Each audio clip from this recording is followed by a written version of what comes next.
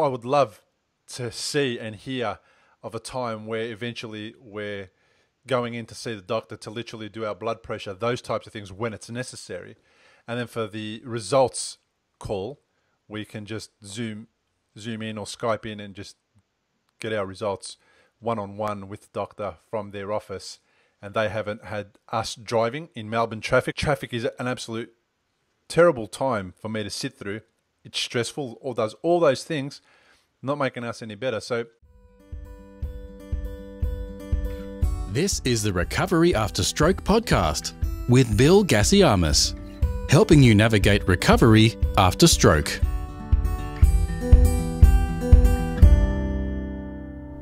Bill from recoveryafterstroke.com. This is episode 35, and my guest today is Paul Higgins. Paul is the founder of Build, Live, Give, and a mentor to coaches and consultants, helping them build online businesses and lifestyles. Now, just before we get started, if you have ever wondered what else I can do to help you with your stroke recovery, you should know that I have set up a few recovery after stroke support packages where stroke survivors can come into a community while trying to get better on their own and get help from people who are already further along in their recovery timeline. I too am a 3-time stroke survivor and a brain surgery survivor, and I have built for you what I was missing when I was sent home from hospital in the hopes that you don't have to do stroke recovery as tough as I did. Support packages give you access to a variety of tools 24 hours a day, 7 days a week, so that you can also work on other areas of stroke recovery that you don't get the chance to at physical therapy or rehabilitation. With tailored support packages available for less than $8.50 per week, all Recovery After Stroke support packages bring stroke recovery to you in the comfort of your own home. To try out Recovery After Stroke support and see if it is right for you, you will get the first 7 days free, as well as a 30-day money-back guarantee, no questions asked. As a bonus, you will get 2 face-to-face Zoom support calls with myself to take your recovery to the next level. Go to recoveryafterstroke.com/support to sign up now. It won't cost you anything for the first 7 days, and you will get a full refund if you are not happy after 30 days. You have nothing to lose and everything to gain. Now it's on with the show. Welcome to the podcast, Paul. Great to be here. What I'd love to talk to you about is what it is that you do, and I've introduced you a little bit in the intro, and I guess we'll have some kind of an idea. But what I'd love to ask you is, how did you end up being on the other side of that microphone that you are right now? Yeah, look, I'll give you the abridged version. So for my sins, I worked for a large company for most of my life, so for just over 18 years, and that was Coca-Cola. So I had a brilliant career, sort of started as a rep, ended up as a director, and it was a brilliant company. But in the back, in my personal life, my mum got very ill in her sort of mid-40s, and we found out there was an inherited disease called Polycystic kidney disease, not life-threatening, but certainly made me think about my health. And my mum, worked too hard, both in and outside of her working environment, and that led to a massive heart attack. We nearly lost her, and she had a pacemaker and realised that, her life was going to change from then on. So at 18, I was diagnosed. And, to be honest, it's just cysts that grow in your kidneys and liver. So it didn't impact me other than a blood pressure tablet. So that was fine. I lived my normal life, corporate, working ridiculous hours, 80-hour weeks, flying around the world, etc. And then, sort of as time went on, my kidney function started to decline. And around 2011, my surgeon or my specialist said, look, you've got 2 choices here. One is keep doing what you're doing and you'll be have kidney failure in 6 months, and that will, at best, if you can't get a transplant, you got 20 years roughly on dialysis, and it's sort of a bit complicated, whatever. And my kids were, what were they then? About 13 and 11 or something like that, maybe even a bit younger. And I'm like, well, that's not very fair. I'm not going to see their kids, and that's not going to really work for me. She said, or try to control it. So in short, I did. So in 2011, I left. I worked for myself, and for quite some time it was very stressful. And, I'd actually had probably more stress running my own business and didn't have the money. So it was probably compounded. And my surgeon's like, your results are going south in a hurry, you better go back to corporate. I'm like, I'm not going to do that. So in short, I joined Superfast Business, joined that community, got some great help from James Schramko, who I'm very thankful for. And then I basically created my own community. So, there's a lot of people that escape corporate, not because of health, but maybe for other reasons. I know a lot of your listeners, have health issues with stroke and other things that, life throws you curveballs. And when it does, I just want to help people run their own business successfully. So that's my short version. I'm glad you didn't ask me for my long version, but that's my short version of how I got to here. Awesome, mate. The short version is pretty cool. So we're going to talk about all the things that you spoke about, but I specifically like what you said about we've taken a leap into running our own small business, and now health and well-being actually taking a battering even more. Because that's one thing people don't realize is when you're running your own small business, you've got no sickies, holiday pay, all that kind of stuff tends to go out the window. And I don't know about you, but when I was working for myself, when I still am, my boss, the worst boss I've ever had. Yeah. Look, it's hard to fire yourself. And look, I think you're right. I think there's pros and cons, right? So the pros for me is that if I've got to go off to hospital, if I've got to go and see a specialist, I can move my schedule. So that's brilliant. So I can always find time to do that, which in corporate, that was really difficult. And some of your specialists, it takes you 3-4 months to get into. So I think that's the pro. I think the con is, yes, you're constantly thinking about work. So, whilst you're even sitting there in that specialist meeting, it becomes a lot more real when you're earning the income and you're at risk if something happens to you, whereas corporate, you can take 3 months off, or, Coke would always support you. That safety net's not there. So that's why in our community, we really try to help people to get a business that is, passive's the wrong word, but it can sort of run and allow them to manage their health, because I think that's really critical. And like I said, there's pros and cons of it. But yes, if you don't get the right help, it's very easy to get caught up in the fact that you're not working well, and that can have a negative impact on your health. Yeah. All right, so let's go back a little bit. So you worked for Coca-Cola. Yes. And during that time, so what we're going to do today is we're going to give some insights to people of the mistakes that we made. We'll call them mistakes, or, the process we were in, and then what we could have done to make our time working for somebody else a little better. So I know that you're in the corporate world, you're flying all over the place, you're doing all sorts of hours. In hindsight, what could you have done with your employer? What kind of conversations could you have had to say to them, look, I'm doing a little bit tough health-wise. Can we somehow facilitate some changes that will help me improve my health while I'm here, and also have my visitors, my hospital appointments, etc.? What could you have done differently during that time instead of just go full on? Yeah, look, it's a great question. And there's sort of two answers. One is, are you in the right company?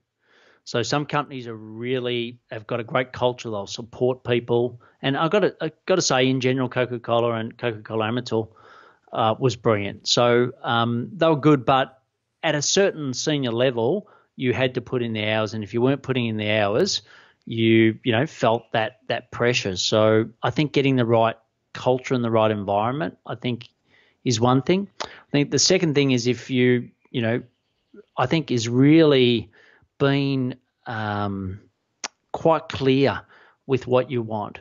So I went and said, look, I want to work 4 days a week, sort of manage my health, and also, I was looking to see what I'd do, what my other options are. And they said, no, look, it's a five day a week job. That's it. And I think I would have been, I just sort of dismissed it and said, okay, I know that's the norm, but I think I really should have dug my heels in. And even if I took a lower level job and worked 4 days a week, I think that would have been a much better option than working the 5 days. So there are a couple of thoughts that I've got around how I could have managed it better than what I did. Yeah, so you got to that point where you saw that there was no option in changing. You had the conversation. what was the thought process going through your mind then? Now, I know a lot of stroke patients, people that are recovering from stroke, and I speak for myself more than anyone else because I don't know exactly how everyone else is feeling. But for me, Yes. I woke up one morning, all of my income that was dependent on me was now at risk because I was in hospital and I was there for an indefinite amount of time. I didn't know how long I was going to be there, and everyone relying on me could not access me. And like I had to do something. I had to find a way, and I was lucky because I was still coherent. What had Yes. happened to me didn't put me out of action to that extent initially, but I know it does with other people, and stroke can be very debilitating very quickly. So how did you go through that process of changing from a corporate world salary or just even a like a salary, regardless of where it's coming from, to now being out of work and not having that backup? What happened there? How was the transition? Yeah, look, I suppose for me, like I said, I had a bit of forewarning. So, my specialist had given me, I was still, my brain was fine. I was still functioning 100%. So I know there's people listening to this that aren't as fortunate as me, but I was really fortunate that I had that. And I just basically ripped the Band-Aid. So I'd sort of procrastinated for about 10 years, kept saying, I had a annual trip that I used to take with some mates. And each year I'd say, I'm going to leave, and I just didn't. So one year I just said, that's it. I'm just going to do it. So I basically ripped the Band-Aid. I went and started my own business and really didn't know what I was doing, to be honest. So there was probably 2 years of really low income, and I had to eat into my savings. So, my learnings was don't do it yourself. Like whether it's Bill's community, whether there's other communities out there, sort of get some help if you're in that situation, because it's amazing how much people will help you. Just, sometimes you don't ask. People are waiting for you to ask. They're not going to always come forward. Nice. I think the other thing is, just that rainy day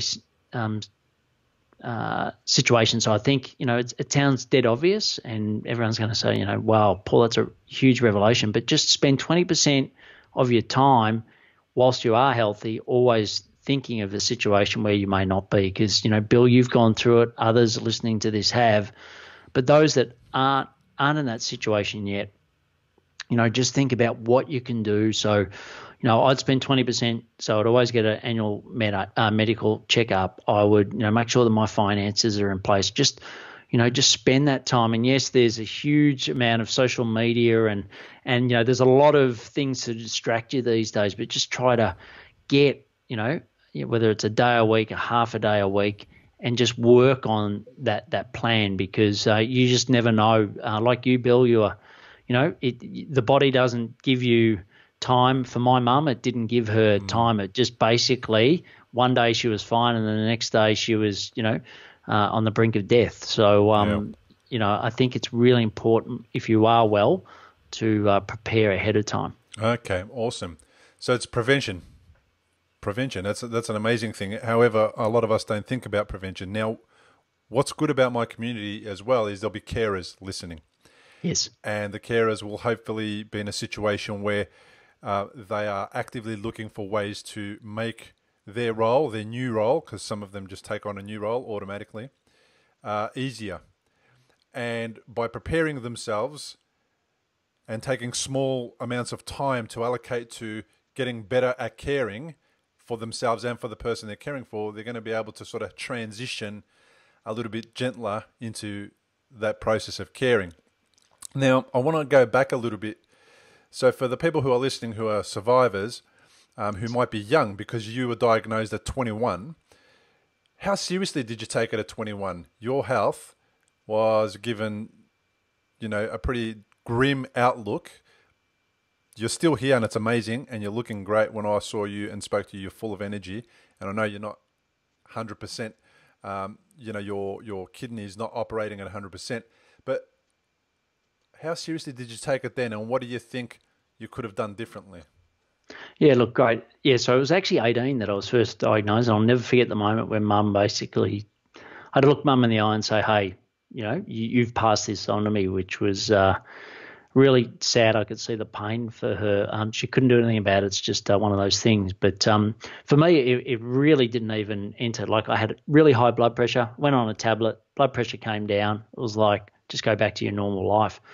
So I really didn't take it serious enough. And even my wife and I, who, my girlfriend at the time, my mum was like, what you're marrying into, and the chances are it's a 50-50 at birth, etc. And my wife and I said, look, we'll just deal with that when it comes. So I think it's very hard to fast forward a long time and take the advice of those that are giving it to you. So, I know, a lot of people that are younger, you're headstrong. I completely get that, but I think it is wise to listen to those a little bit older and just stop for a moment. And for me, I would have improved my diet straight away. I was too slow to improve my diet.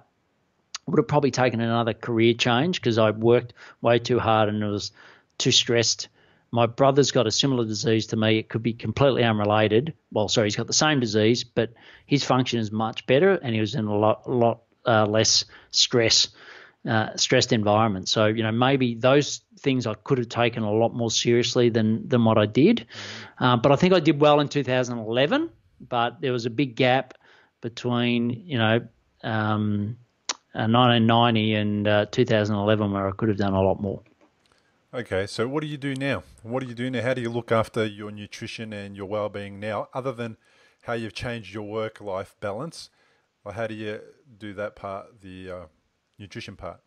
Yeah, well, with my kidney function being so low, if I have anything processed, I basically feel it straight away. So for me, in short, I just try not to have processed food.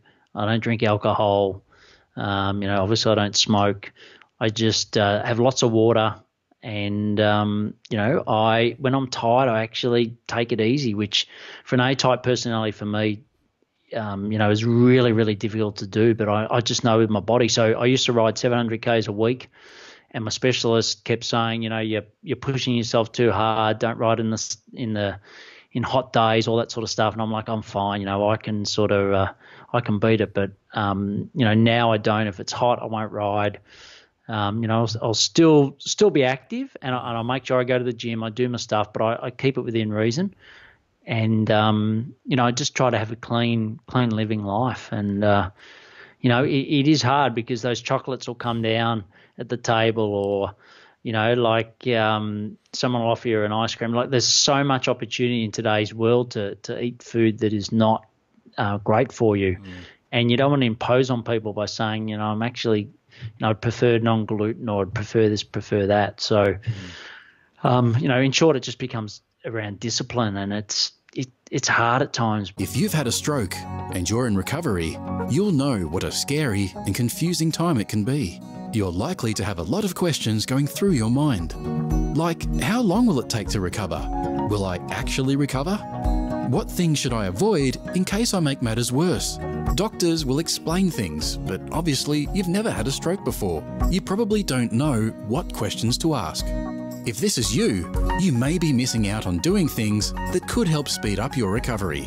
If you're finding yourself in that situation, stop worrying and head to recoveryafterstroke.com, where you can download a guide that will help you. It's called 7 Questions to Ask Your Doctor About Your Stroke. These 7 questions are the ones Bill wished he'd asked when he was recovering from a stroke. They'll not only help you better understand your condition, they'll help you take a more active role in your recovery. Head to the website now, recoveryafterstroke.com, and download the guide. It's free. But you just got to be super disciplined, because you can't see you see your kids, and it's hard to translate, well, I'm doing this for them, really. I'm not doing this for me. So every time I see something like that, I'm like, well, hang on, just think about them. Don't think about you, and forego the short-term pleasure for hopefully a longer-term gain. Yeah, longer-term life, especially. I have a lot in common with you, not because of the challenges that we face with our health, but because of the approach that I've also taken to manage the part of my well-being that I can manage, which is what goes in my mouth mostly. Yes. Which is how often I exert myself, because I can go for a bike ride, but I can't feel my leg after about 1 kilometre or 2. and that puts, me at greater risk of falling over and all that kind of stuff. And I'm not sure exactly why the numbness increases as I get more tired, but that's what happens. My balance gets affected, all that type of stuff. Right. I also noticed that the numbness increases depending on the food that I eat. So because I've been very clean eating for the majority of the last 6 years, what I notice is that when I eat something that's heavily processed, the numbness in the leg can get dramatically worse, very quickly. And I have this scale of numbness where it comes and goes, that it affects my balance and all sorts of things, my mood, all type of stuff. So I find it fascinating that the same approach that applies to, supporting a kidney challenge also supports a brain challenge, and most likely a heart challenge and cancer and any other challenge. So I felt really comfortable that even though we weren't talking about stroke necessarily, we're going to be able to really make an impact on the people who are listening. Yeah, and I think, Bill, look, they're great points, and I think the big thing is to talk to people that are like you or in your situation. I think that's why your podcast is brilliant and you're getting the message out there, because for so long I never spoke to anybody about it. I just didn't want to talk about it. I felt like I was imposing upon them by giving them a burden if I actually spoke about it. But when we sat down and we talked and we connected, yeah, the similarities were definitely there. And it was just, I suppose, very human. The conversation we had was great, and there is a connection. I think if whether it's stroke, whether it's other illness, I think if you can find a support group and talk to people, I think that is probably, yes, diet is important. Totally agree. But I think the number one thing for me is talking to someone that's either been through my situation or is going through my situation, and just talk about it, because you don't want to tell your partner, like in my case, my wife, I don't want to tell her how terrible I feel all the time. But if you talk to someone else and you listen to what they say and vice versa, I think that can be hugely beneficial. So that's another thing that I think can help. And well done for you for creating this podcast to be able to do that. Yeah, well done for you for the things that you're doing, which we'll talk about in a moment. Before we get there, it's interesting that also what you said about not necessarily giving all the information over to the partner. And I'll tell her if she says, can we go out for a drink or whatever one particular evening, I'll say, look, I'm too tired tonight. My leg's hurting. And I'll leave it at that. But I probably haven't told her the whole day that I haven't been able to feel my leg properly since the morning. Yes. And that I struggled at work, and then I struggled on the way home and all that kind of stuff. And I do it for the same reason that you do it, is that she's aware, she knows, look, it's kind of getting old. Not in that negative kind of way, but it's kind of getting old. And it's like, well, if I just tell her my leg's hurting again, what am I going to do? How much more information is she going to have, and what can she do about it? She can't do much. She can just support me and say, okay, I understand. But at the end of the day, when I'm tired and she says, let's go for a drink or let's catch up with some people, I don't need to say much more than, look, I'm tired, leg's hurting at the moment. And she understands, and she sort of says, all right, don't worry about it tonight. And also sometimes I'll tell her, look, don't make any plans for tomorrow, because I'm wrecked now. I'm probably going to be wrecked tomorrow. And then what will happen is I'll wake up in the morning, had a fantastic night's sleep, and then I'll say to her, hey, guess what? Let's go. I'm feeling great. Let's go. I don't need to tell her that all the other stuff that goes along with it. And I'm doing it not to protect her, but I'm just doing it not to give her additional stuff to be distracted with, because she's got her own life that she wants to lead and things that she wants to do. Do you have sort of similar reason behind why you don't pass on all the info? Yeah, look, I think you did right. And look, it takes a while to get there. I think, it's hard, and children as well.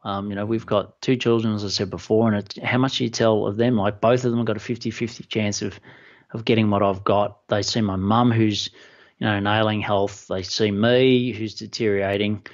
And, sometimes it's like with them as well. What do you say? And, it's once again, it's that discipline of, taking a higher ground. But like the easy thing to do is just let out your frustration. The harder thing to do is just pause. And I find meditation has really helped me a lot in that vein. So I just use the Headspace app, 10 minutes a day. And I found that has helped me with the anger, because I think well, for me, and my situation's not that bad, but you get angry, and I'm sure all your listeners have gone through a similar thing, and why me, all of that sort of stuff. And I just find that meditating just takes that edge off that anger sometimes, and then I can just pause, so I can be present, I can pause, and then decide not to say something rather than what I used to do, which was just outwardly let it out and talk. Where do you have to be to meditate? Some people will say, "Oh, I don't have time to meditate," or "I was at work," or whatever. Like, do you have to be in a specific place to stop and give yourself 10 minutes or not? Look, I'm not an expert, but what I have heard is no. Look, for me, it's just what works for you. So when I did go to a psychiatrist about the health, they said just wherever you're at peace. So for me, it's in my office, 10 minutes every morning. First thing I do when I wake up is I do it. That works for me. But also when I used to cycle a lot, they said that's like a meditative state, because all you're doing is focusing on that bike in front of you, and you're in the zone, I suppose. So it's different for different people, but I just think that constant little voice in your head that goes off 24/7, if you can just calm that, it can certainly help you. And a lot of your listeners are really dealing with some really tough situations, so it may help them work through that. Yeah, I've found with meditation, morning is great. So the alarm might go off, or I might wake up before the alarm, and then stay in bed for another 5 or 10 minutes with the eyes closed, not necessarily thinking about what I'm meditating, just doing a kind of like a sleeping, but not really sleeping, just one of those just really chilled out zones. And sometimes before bed, I'll go and I'll pop a meditation on, and I'll fall asleep to it. So if it's 10 or 15 or 20 minutes, it'll end, and then I'll be asleep. But I find it really sort of sets me up for a better night's sleep when I set the meditation. And when I'm cranky, honestly, during the day, which can happen a lot sometimes, I'll just go take a time out, even in the car. Yes. Just in the car, if I'm in the shade, put the windows down and just sit there and meditate. Take 5 minutes, and again, not really try a meditation or anything like that. It's just really changing my breathing, getting out of the environment that made me angry, or that I made myself angry in, and then move on. And it is really helpful, and it costs nothing, right? It doesn't cost anything to do meditation, which is what I love about it. And on one of the other episodes that I recorded recently with one of the doctors, he talks about meditation and how when you meditate and you imagine yourself doing something better, walking, recovering your step, or your hand moving, etc., it actually fires off the same parts of the brain as if you were actually doing that walking. Yes. And if you were using your hand. So it's kind of like people have already had an experience with walking again, even though they may still be in a wheelchair. And I just find that fascinating, that you can grow new pathways in your brain without having even done the task that you want to get back. So absolutely, I love that you meditate. Let's talk about your work now and how you help people escape the corporate world and transition from doing something that was okay and now they're starting to dislike it, or hopefully they've had a realization before you and I that maybe a change is on the cards, because they can't go forever working at 100 mile an hour. Yeah, great. And look, all of what I'm going to say is this comes from my own personal experience, plus people in our community. So, it's a very practical advice. It's not theoretical, like some of my old days at corporate. It's very practical, and we've got a community, but it's sort of broken into two areas. There's a membership, and that's sort of like an entry point, which is around the cost of a coffee a day, where people can get access to some great content, and in particular get access direct to me. So if they've got a question, they can just ask me and I can reply. And then we've got a mastermind, which is more involved, a weekly call, etc. But the premise is all around 5 simple things. So I'll just run those through. First is personal productivity. So, running your own business, you're the most important asset. And most people underutilize their time. So and especially in today's world, I did some work for Franklin Covey, which is the #1 productivity training company in the world. Mm-hmm. And we had the top neuroscientists in, so probably similar to some of the things that you've had on your previous episodes around neuroscience. But it just said, effectively social media and emails like the new smoking. It's just an addiction, and it's so easy to take up, so hard to give away. So, I think personal productivity and getting that right is essential. And if we can save you 1 to 2 hours a day of your time that you can then spend into building your business, that is probably the greatest gift we can give you. So we've got some things around that. Second is around ideal client. I think a lot of people just want anybody to be their client because they want money, they want cash. That's give me something. Yeah, correct. Just get me out of this situation I'm in. And yes, I think some of that is needed, but also the quicker you can realize who your ideal client is. So on the website, someone should be able to find out exactly who you work for, i.e. who do you serve and what do you do, really simply. And it's amazing how many websites you'll go to and you just don't see that. So for me, corporate escapees is really easy. I think most people get that. And then what we do is help them rapidly grow their dream business. So very simple. 3 is business model.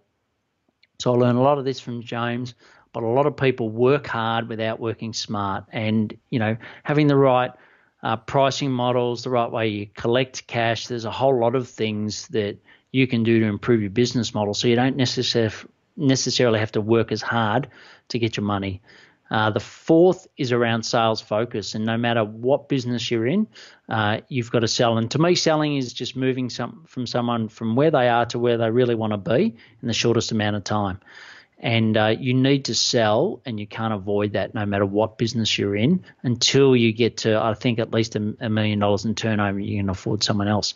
So sales is both the marketing side, so it's building a brand, then getting people to know and understand, like, know and trust you, and then converting that into sales.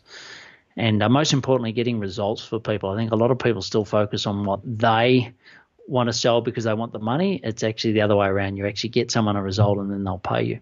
And then finally, it's a high-performing team. So now that you've got this business up and running and it's going really well, how can you get them to build a team and take off all those hats? So you might be wearing all the hats across everything. How can you start taking them off? There's obviously, a VA, there's bookkeeping, there's graphic design, there's website, all the stuff that you may not love to do, but you think you have to do.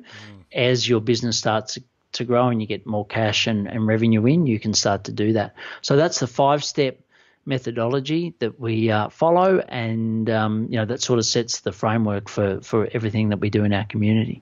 Yeah, awesome. The steps are really simple. You're right. Simple as in simple concepts to understand. I dare say people who haven't had skills implementing steps in any way, shape or form in the past on their own will struggle a little bit, but that's where your community helps. So tell me about that whole new world of how we get assistance these days to do things. Because in the past, I know when I started my business in 2005, I know that I was the marketing guy, I was the website guy, I was this guy, I was that guy, I was the quoting guy, I was the invoicing guy, I was everything. And I really did not know, because I went from a job to my own business, I really did not know that I could go to somebody else and say, do my accounts for me. But also at the same time, I didn't want to spend the money on them because I thought that it was a waste of money. And I thought that was going to take me away from I'm not sure what.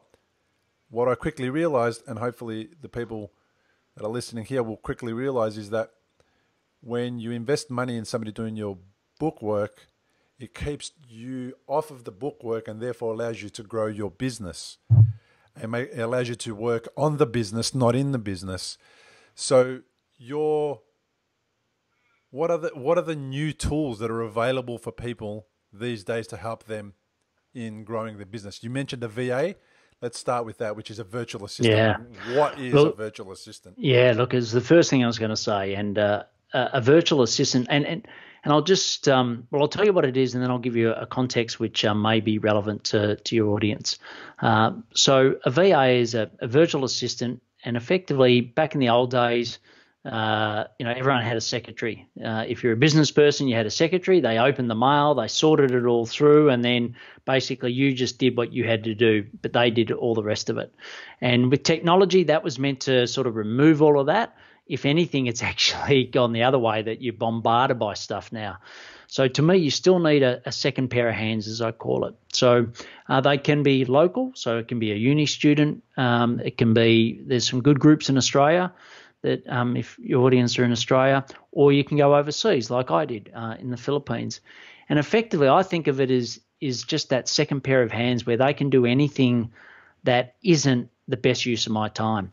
And the example that I'll give you is my builder. So I've just built a new house, and it's fantastic. But I just saw him doing a lot of stuff in his work that I thought, you don't need to do that. You don't need to order that container and go in and fill the form. And he's so frustrated by that. I'm like, I'd just pick up Facebook Messenger and just say, can you order this from that, and let go.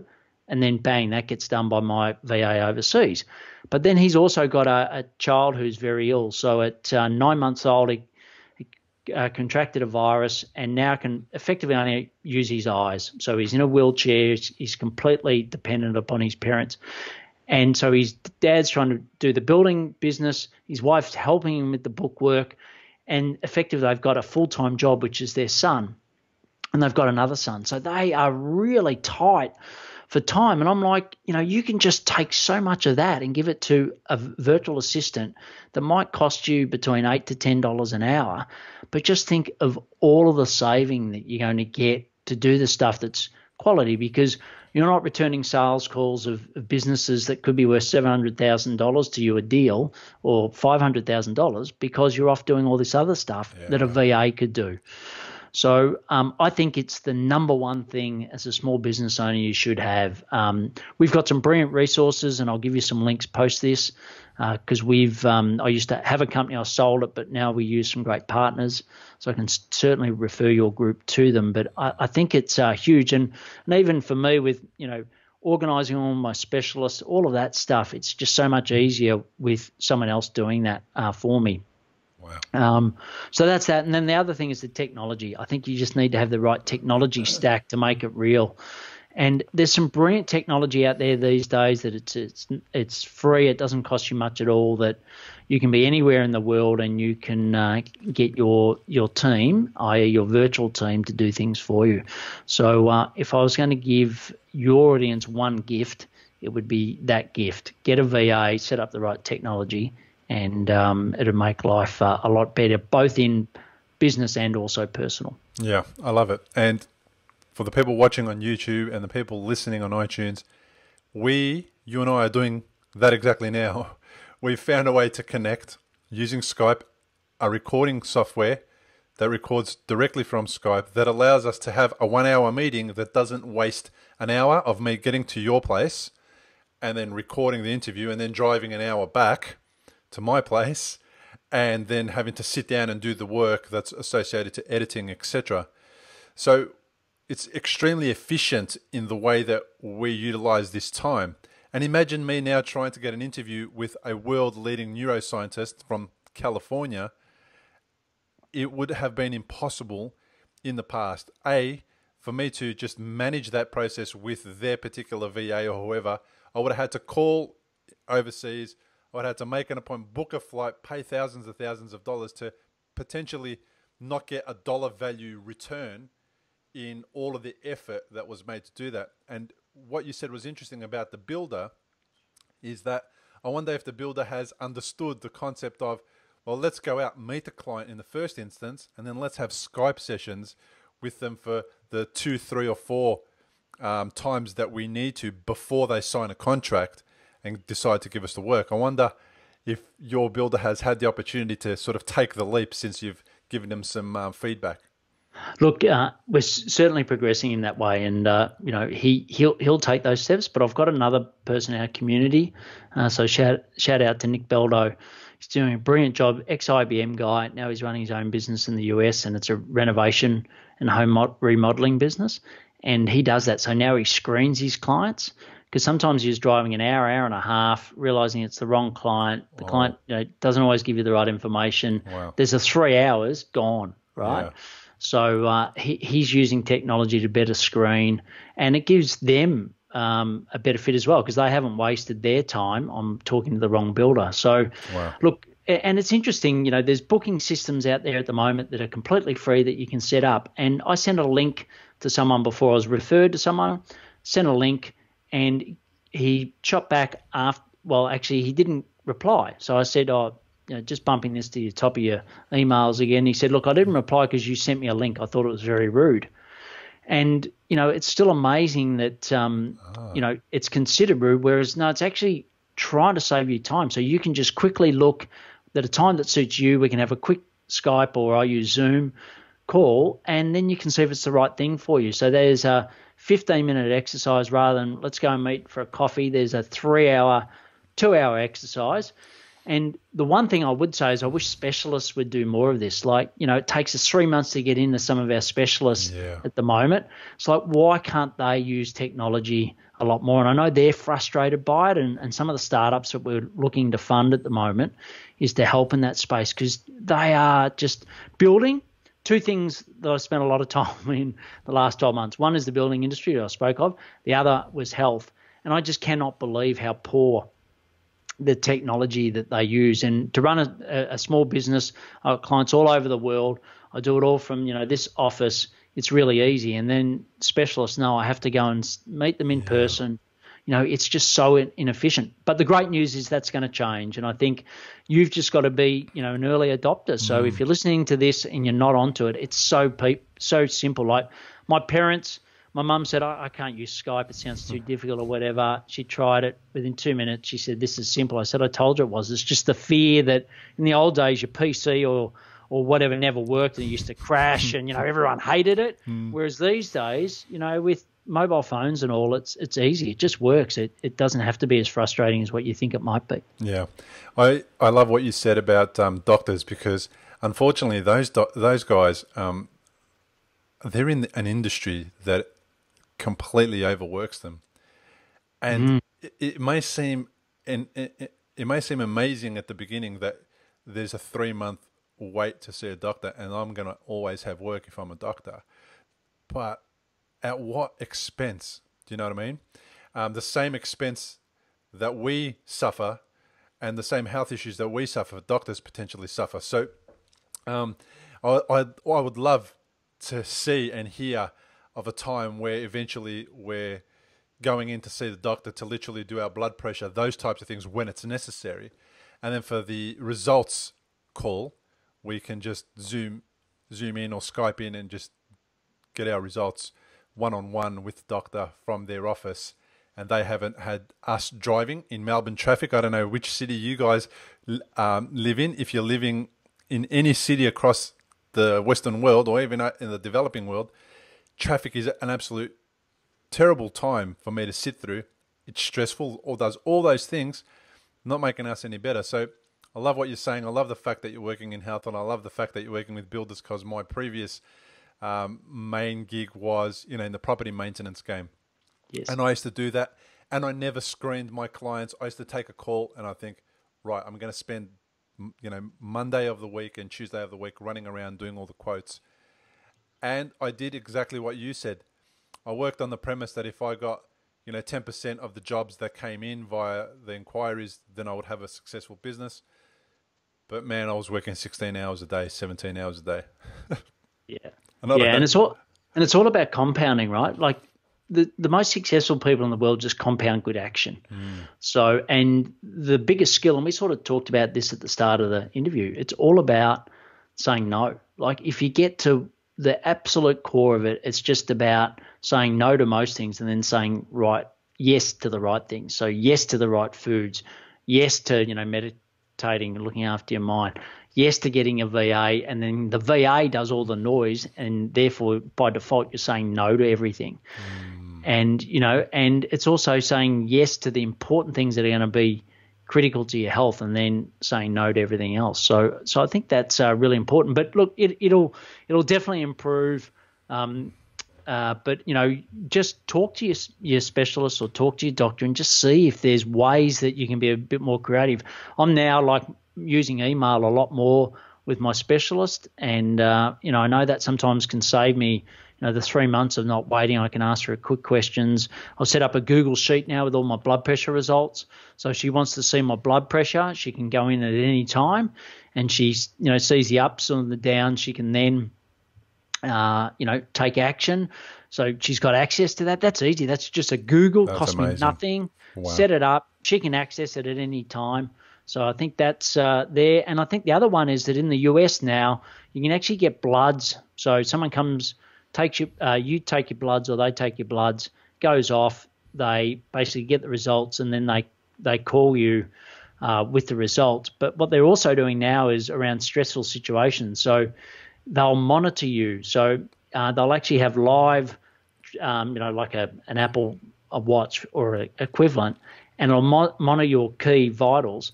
And if your heart pressure is going too high or something, they'll actually alert you and say, you need to get out of this situation, or you need to do whatever. So it's going to move a lot more to the preventative rather than, unfortunately, for a lot of us, which is too far down the track, and it's all about reactive. How do we fix when, for you having a stroke, like it happened too late, didn't it? Like, once the stroke happened. But how can they do a lot of things that are more preventative, which is also great that's happening down it's certainly happening in the US, and I'm sure it'll come here soon. Yeah, that's amazing. So tell me a little bit about your podcast, because you also have an amazing podcast. I listened to a few of the episodes since we've met. Tell me about that and how it came to be. Yeah, so it's just about spreading that word. So, it's a bit like here. It's a bit isolating, I suppose. You handle your situation. You might talk to a few people now and again, but I think it's great to talk to people, but it's also great to hear people's stories and listen to. So I couldn't find anywhere in the world that had corporate escapees talking about their experiences and what they went through. So we basically created a podcast that was called Build, Live, Give to begin with, and now we're changing that name to Corporate Escapees by Build, Live, Give. And it just interviews people that have worked in corporate, that have left.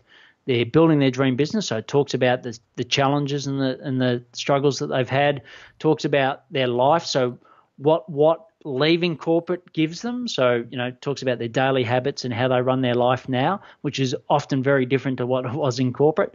And then finally, it's about give, which is something that they can give back, and talks about a cause that they love or a community that they support. So a little bit like what you're doing for this community. So that's the podcast. We'd love to get more great guests on. So if any of your community knows anyone who's a corporate escapee running their own business, we'd love to get them on the show. And the feedback so far has been excellent, because what I love about podcasts is you can just speed it up. So I listen at 2 times speed. Sometimes I listen to 2.5 times speed, and you can chew through a half an hour podcast in 15 minutes whilst you're hanging out the washing or driving to your next appointment or whatever it may be. Yeah, and how good is it? Again, that's bringing a product that's free into the world where people can actually get a lot of amazing information about how to start making those changes in their lifestyle and leap out of what they're currently doing, which they don't like or is not serving them anymore, into a new part of themselves, or a different version or a different way of being themselves and running a business. So that's a classic example of technology working in our favor, and us needing to accept it and leverage it and use it so that we can learn and start to feel comfortable with the idea that we had and the change that we're going to make, finding people that are online that we haven't met, but that we can appreciate their stories because we're going through something different, and then give us the opportunity through giving to share what we've learned with somebody else. Yeah, and I love that part of your message, the give part. Yeah, great, thanks. And look, it's people say, are you going to go do further education. I'm like, every day I'm educating myself. I never stop. I listen to 2 hours of podcast at 2.5 times speed a day, and I'm just constantly learning, and it's brilliant. It's all free. And, it's free in the fact that it doesn't cost anything to put it out there, but I think you can make a huge impact on people's lives by the action that's taken post listening to that information. Yeah, and the best part about a podcast is you can listen to it if you happen to be driving for an hour anywhere. You can listen to it in the car. You can listen to it at night. You can switch the TV off, and instead of getting bamboozled by all the programming that's on TV, you can listen to a podcast and learn something, and you could get a lot out of it, and you haven't done anything really different to gain that knowledge. You've actually just included it as part of your day. Yeah, and I just want to just back to the VA point. I'll just give a really clear example. So I'll walk my dog. It's about lunchtime here. I'm about to walk the dog. It'll come and remind me that it's time for its walk. So we go for a walk. I'll listen to a podcast, and as soon as I get an actionable item, so we collect supplies all around the world. That's one of the key benefits of being in our community, and we vet the suppliers, and they're on there so that people, don't make mistakes with picking the wrong supplier. But I'll hear a supplier on a podcast. I'll just pause the podcast. I'll just go to my Facebook Messenger and just go, can you add ABC supplier to the list to basically be vetted? Thank you. Release my finger, go back to listening to the podcast. So I'm not collecting all those actions to actually, queue up at some other time. It's happening instantaneously, and it's happening with someone who in the Philippines is loving the fact that they're working with a global person and a global community, while they can live with their friends and family. So they're winning, I'm winning, and our community's winning. So once again, I really implore you to look at that. So listen, but the most important thing is to take the action off what you're listening to. Yeah, fantastic. Action, an idea without action is basically nothing really. We need to take the action, follow through, and look back, reflect on where we've come from, and see how much we've grown, what we've learned, what we've accomplished, celebrate the wins. And if you feel like you're lonely, get involved in a meetup. Now, do you, as part of your organization, or I beg your pardon, as part of your membership, do people get together and meet in person? The short answer is no, not at the yet. Our community, I think, needs to grow a little bit more in size before we do that. But that's our plan. Our plan is to have local meetups all over the world. Yeah. And what I'm really waiting for is the community big enough that we've got people that want to take that on and help that. But that's probably at least another 12 months away. Yeah. But I fully recommend, I think it's great. I think with Super Fast Business, what James does, I think it's great. I wouldn't have met you. That's right. If it wasn't for that reason. So I think there's a real place for it, but we're a little bit off that at the moment. Yeah, that's all right. And the reason I mentioned it was exactly that, because I wanted to make the point that you and we met at a meetup, that I never would have bumped into you anywhere else because we don't sort of hang around in the same circles. And this meetup of amazing different people from all different communities, and yet we've found a lot of things that we have in common, and we have similar goals, similar ideas of how we'd love to help people as well as ourselves. So I would encourage people to just jump on meetup.com, have a bit of a search for the things that they're interested in, their hobbies or whatever it is, and see if you can find people in your local area that are going to be able to share, their little story and listen to your story and change ideas. And now you feel like, okay, I'm not the only person in the world who loves watching stars, through a telescope in the middle of the night. Yeah, and I think the great point, or to build on that point, is that if you can't find it, create it, right? So I couldn't find a community for corporate escapees anywhere in the world, and I'd sort of complain about it, but I got off my backside and created it. So if you can't find it, go out and create it. Nice. Mate, we are getting to that point. We're coming to the end of the episode. This has been an amazing chat, just like the first time we got together and had a chat. So I really appreciate you for doing what you do, sharing what you're sharing, and making time for me to share it to my community. I truly appreciate it. I look forward to getting to know you more, and even I'd say from time to time sending people across to you, because I've got a feeling that I'll come across a lot of people in my community who are challenged by the current work that they're doing, and they'll need to make that change. If anyone listening thinks that this episode is interesting, please do share it in your community and let people know about Paul's community and what it is that they do. How can people find you online and your community online? Yeah, so just go to buildlivegive.com. And over there we'll find links of the podcast episodes and what the membership is about and all the different things that they can do to sort of get involved. Yep, one-stop shop. You'll find everything there. And I just want to quickly say thanks for you, because I know that you're one of those people that have created a community because you had an itch and you couldn't find anything out there. So well done to that. But also really well done to your community. Like, I talk about my kidney disease, but it's nothing like some of what you guys are going through. And, just take a moment now to actually congratulate yourself on being so brave and working through whatever you're working through. I take my hat off to you. I know there's a lot of people out there a lot unhealthier than I am. And really, you inspire me and you encourage me. So well done for what you're doing. Yeah, thank you, mate. Well, mate, all the best, and thanks for being on the show. Cheers, Bill. Well, thanks for listening to this episode of the Recovery After Stroke podcast. If you like this episode or any other episode, please hit the like button if you're watching on social media. Give us a thumbs up if you are watching on YouTube, and give the Recovery After Stroke podcast a 5-star review on your favorite podcast app. Doing that will make the podcast more visible to other stroke survivors that are doing it tough right now, and it could help them feel inspired and feel better about the road ahead. Thanks for tuning in.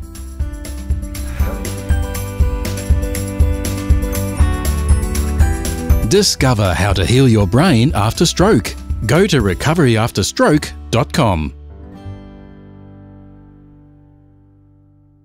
Importantly, we present many podcasts designed to give you an insight and understanding into the experiences of other individuals. Opinions and treatment protocols discussed during any podcast are the individual's own experience, and we do not necessarily share the same opinion, nor do we recommend any treatment protocol discussed. All content on this website and any linked blog, podcast, or video material controlled this website or content is created and produced for informational purposes only and is largely based on the personal experience of Bill Gassiamis. The content is intended to complement your medical treatment and support healing. It is not intended to be a substitute for professional medical advice and should not be relied on as health advice. The information is general and may not be suitable for your personal injuries, circumstances, or health objectives. Do not use our content as a standalone resource to diagnose, treat, cure, or prevent any disease for therapeutic purposes or as a substitute for the advice of a health professional. Never delay seeking advice or disregard the advice of a medical professional, your doctor, or your rehabilitation program based on our content. If you have any questions or concerns about your health or medical condition, please seek guidance from a doctor or other medical professional. If you are experiencing a health emergency or think you might be, call 000 if in Australia, or your local emergency number immediately for emergency assistance, or go to the nearest hospital emergency department. Medical information changes constantly. While we aim to provide current, quality information in our content, we do not provide any guarantees and assume no legal liability or responsibility for the accuracy, currency, or completeness of the content. If you choose to rely on any information within our content, you do so solely at your own risk. We are careful with links we provide. However, third-party links from our website are followed at your own risk, and we are not responsible for any information you find there.